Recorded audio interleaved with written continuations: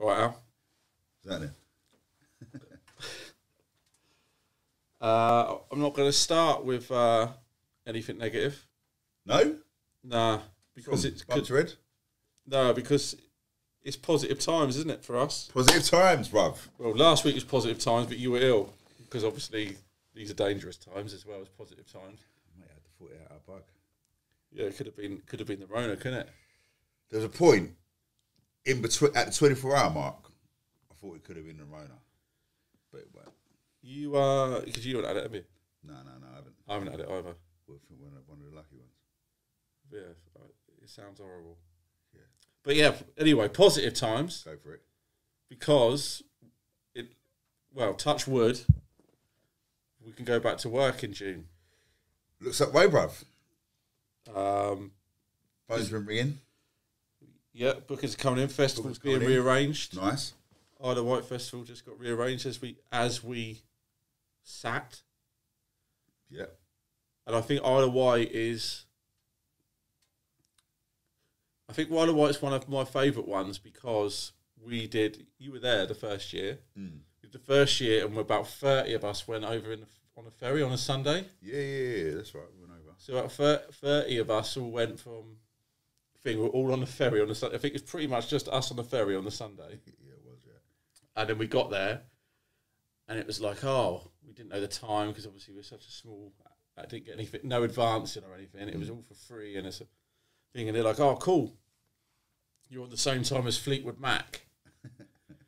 And we were like, so who's going to come and what? Like, no one's going to... And the stage was like... It's like a 20-minute walk. It was far. From the main stage. It was far, the stage was on. So we went to go on, and there was like 2 people waiting for us.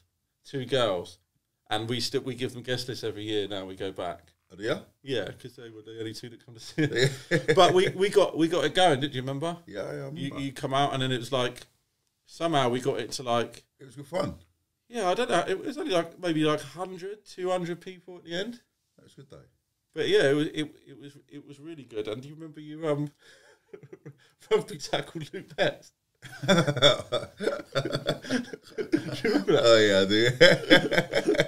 do. So as the way we got the 200 people was because there was obviously our friends come to the front, so that turned 2 to 32. Well, some of them went to watch Fleetwood Mac. Yeah, I remember you scumbags. But so we had like a crowd, and obviously we were making so much noise and stuff, and people coming back, and then it's basically you at the entrance of the campsite or something, wasn't it? So people walking past. It was far. And I don't know how you even spotted it. You were on the stage, and you were like doing your thing, and then you were like, Luke! And I was like, what? You went, yo! And I was like, what's Al's like freaking out? And then you just dashed the mic and just died across the field. And this guy is just walking back to his campsite, doesn't even know we're on or anything. And I just see him right in the corner. You just rugby tackled him. I took him down. So that was and obviously we've gone up from that stage, and the next stage was a bit bigger, and then we did the second to biggest, and now we're doing the second to biggest again, but second headliner. Wicked. On the Thursday. Happy Mondays are headlining, so I'm glad that's been rearranged. Nice. So, but that rugby tackle is probably not the worst thing. So let's think about what's the most memorable as we get ready for festival things to happen at festivals. Well, I've played some wicked festivals. We're lucky enough to play some blinding festivals over the years, and there's a couple of things that stick out in my memory. Okay, so I'm not going to say what festival it was. Yeah. But I'm definitely barred. Yeah, I know which after one it was. Playing from a festival. Yeah, well, tell them what you did. In Croatia. Yeah. A popular festival. Yeah, there's quite a few in Croatia now, but yeah, but I'm not saying which one it was. Yeah, it's a big one. So we've just played. We just headlined the fort, smashed it to bits. It's been a long day. Now I've played a boat party as well on that day. So it's similar to the rugby tackle thing, really, isn't it? It's right at the end of the day. It's up there, mate. It was an all-day thing. It's up there, and I was on the stage. I've come off now, and now I'm next to the stage in the VIP artist area, and artist liaisons there looking after us and whatever. And all I can say was that there was a moment where I just straight out lost my fucking mind. Straight out, lost all my faculties and my mind in the same fucking breath. And I was talking to two of my friends, and then for some reason I remember being on this bench. Now, as Dave recalled it, he said I was going, oi, oi, on this bench, and they were like I don't know, 20 meters that way. I was going, yo, on this bench. And as the artist liaison, like, lady walked past, I kind of jumped on her back. I kind of jumped on her back? Like I was at a fucking rodeo. Yeah? Yeah. And she wasn't the biggest of people anyway. She was only, like, slight. She was like that. Needless to say, she couldn't really take my weight. Her poor legs buckled underneath her, and we hit the ground. The ground ain't soft in Croatia. It's like rocks. We hit the ground. This is when I came back round into the land of the living and realised what the fuck I'd done. I was like, oh shit, what's going on? What's happened here? It was too late. I felt so bad for the girl. And did you jump on it again though? No, it's just the one time. Oh, No. She was trying to keep me up, but the whole time she was trying to keep me up, it didn't work. She dropped. Anyway, 10 minutes later, I turned around, and no word of a lie, you know, like people go, oh yeah, I can add a row. There were 3 people, and then when they said the next story, there were 6 fellas, and then another story. No, to start with, yeah, there were 20 doormen, and this is not exaggeration. I thought, what? This is a bit strong. They was going, fucking hell, mate, all right. Like, it's not been a fight. They escorted me from there back to the artist enclosure where accreditation was. Tried to make me sign a thing to say, like, I was at fault and saying, like, oh, I was like, I'm not signing that. I said, I don't think you're ever playing again. I was like, oh, go with that. So we'll be seeing you back at that festival. That was like our 3rd year. Like, it was wicked part of guide. I won't do it again. But so they haven't been back in to rearrange? No. And that was one. But the thing is, they are long days, aren't they? These things. I was just, I was tired. Started early on the booze. Done the boat party, and that's like a 4-hour boat party. So I was drinking all of that. Went back to the hotel, came back and done a gig, still boozing, no food. And I'm telling you, lost my mind. Yeah, you can't lose your mind. Had a wicked set. The set was wicked. When we did, like, I'm Sorry, and we started to get festivals off the back of this song, and we had no idea what we were going to do next. And so we brought this song out. The song went massive between like August and December. It was going to get signed, and it collapsed. And then, but we got booked for the festivals the following summer. But so the next summer we got all these massive shows, but no idea what we were going to do because we'd done one song that didn't get signed. We spent all our money on that song. So I was like, I'm going to fucking enjoy these festivals.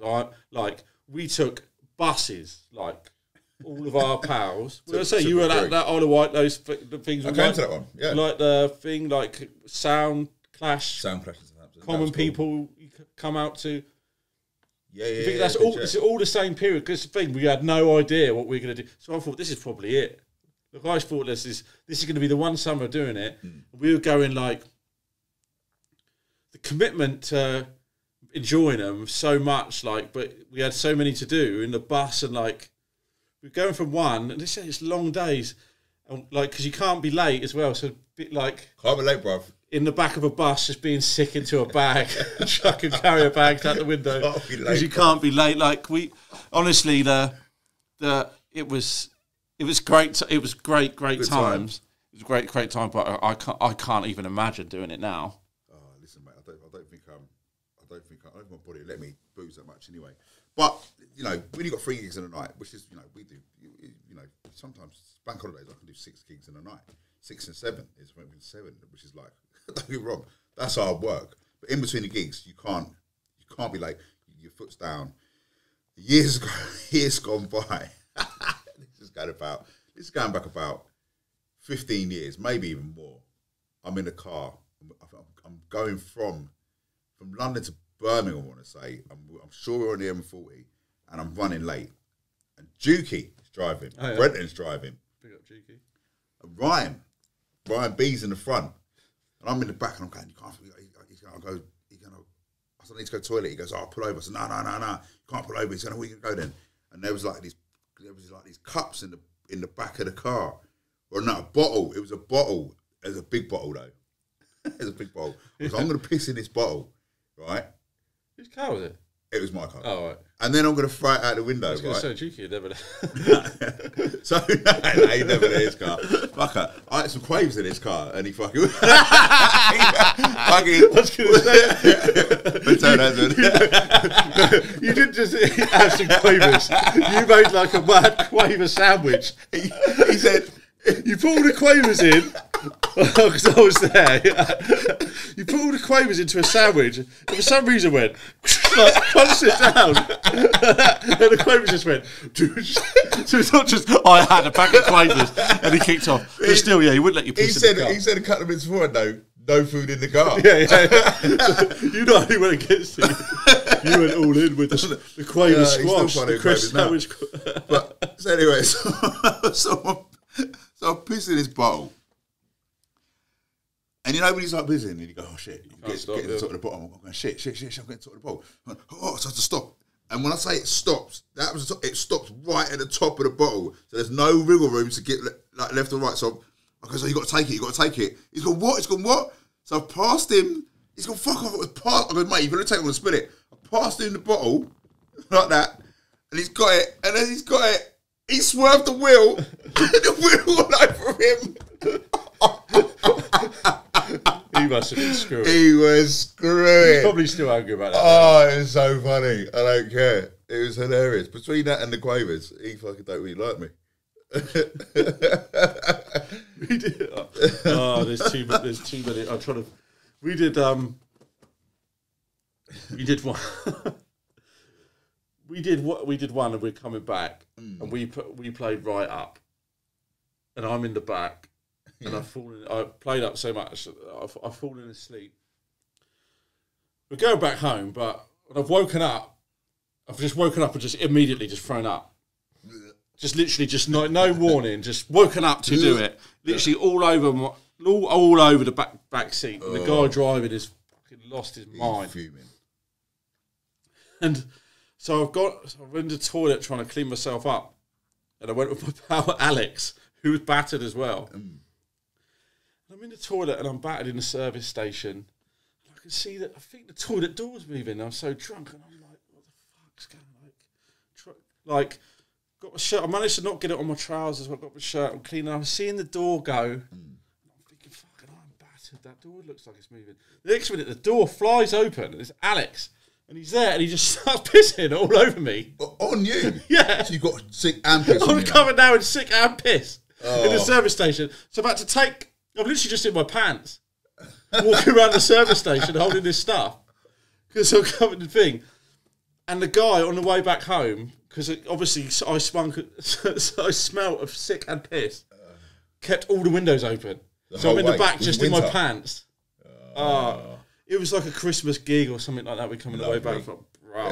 That was the worst one for piss. Oh, yeah. I'll tell you what though, no matter how pissed I am or how drunk I am, I always find my way back to my hotel. Like I could be in the middle of Edinburgh. I could be in the middle of any country in the world. I don't care, and I'll leave there if I've not got a driver or whatever. I've come out of there. I always wake up in my hotel room. I don't know how I do it. Yeah, I don't know how I do it. Considering it's not like something like when you go home, you know where you live because you go there all the time. Yeah. I just home in back to my room and wake up and go, why have I got back here? We're talking about festivals as well. You put up a picture yesterday. Oh yeah, at Power in the Park 20 years ago. Yeah, I did. Yeah.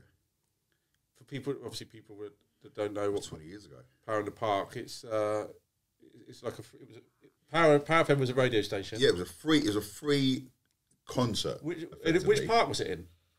The Common. You sure? Yeah. You sure it wasn't in Jurassic Park? Because you look like a T-Rex in that photo. I'll put the photo up now. You're like still like a T-Rex. We'll just say that all day now.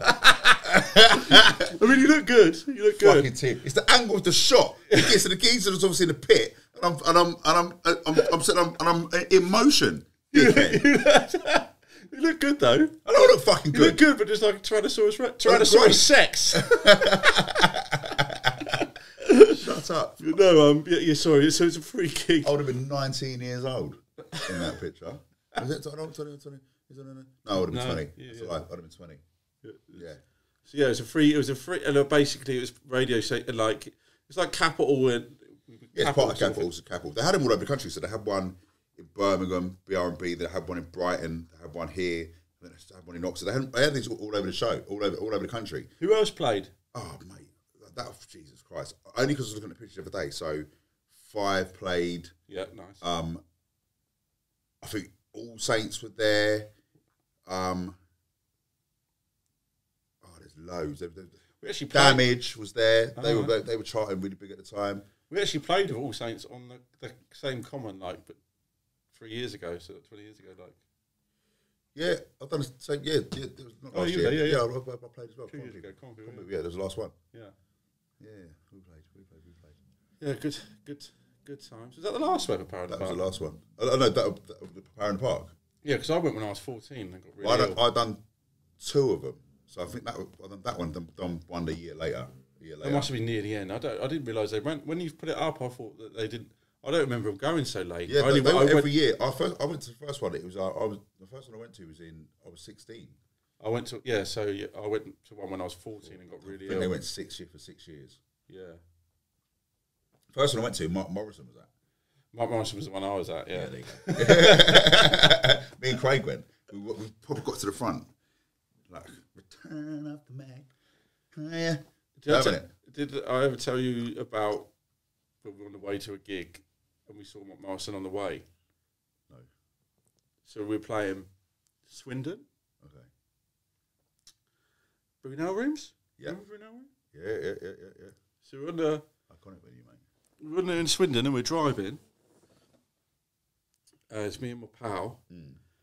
And we're going to thing. And he, over at traffic lights, he pulls up alongside. Mm.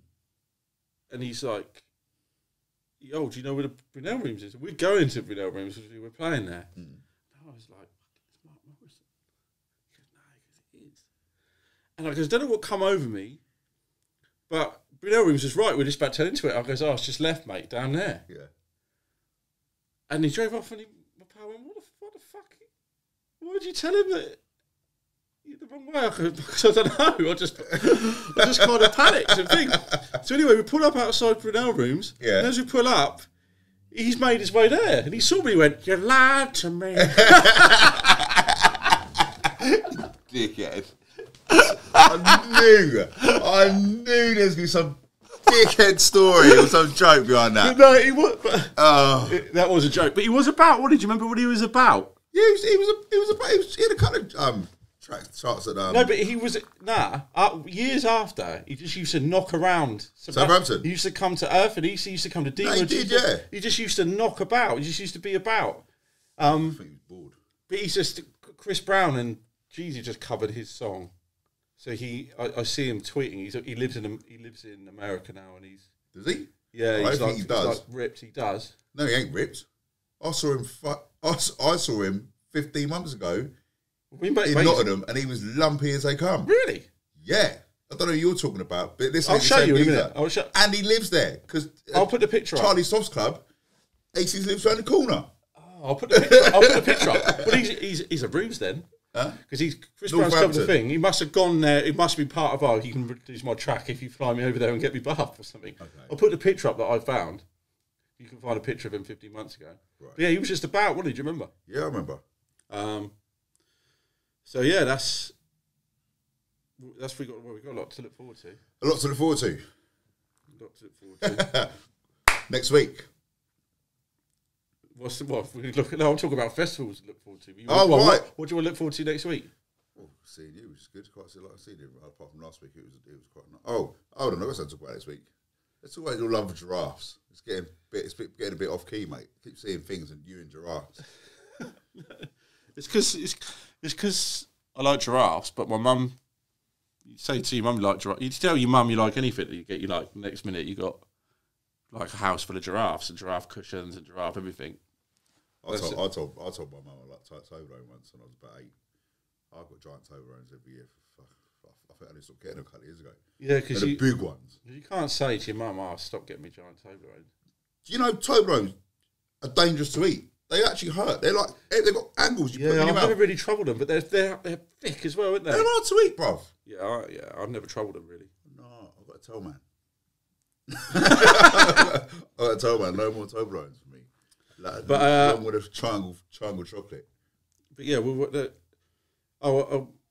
I saw as well, but I don't know anything about it. I literally just saw a headline. People can have their foreheads reduced. Fuck it out. There's a procedure to make 15 people to sign up already. But how do they can't? Because they can't cut you. You can't chop your forehead. I didn't read that. Come in and just go bosh and take out the middle bit. Whoosh. Nah, of course not. They just bring your hairline forward. Do you think? That would be that's not a reduction. Well, that's just it's going to make it. But then your hairline's going to come well forward. We do some research on that. Yeah, I need to look into it. But I just saw that. I just literally just saw it. Just when you see a headline. If you're listening, if you have what is typically known in the game as a 5-head, would you have the reduction to bring it down to regular size 4-head or less? But you're going to be able to get everything done soon, right? If you can get 4-heads done, literally everything. Yeah, but then I saw some fella. Tried to get his legs, maybe legs made longer. What, like a shin extension? Yeah, like they do some mad thing. Like I see it. So basically, short people can be taller people. Well, yeah, look into that as well. Then. All right. Okay, you come back with all the surgeries, all the weird surgeries. It's weird, isn't it? I wouldn't even trouble myself. I'm cool. Take me as I am. Seriously. Bless you. Thank you. So yeah, it's a bit slightly longer this time. Yeah, because we've missed a week. So yeah, we'll be back next week. All right, next week. As long as you're not ill again. I'll be cool. Sounds like you come down to that. And good to see you. Take care. See you in a bit.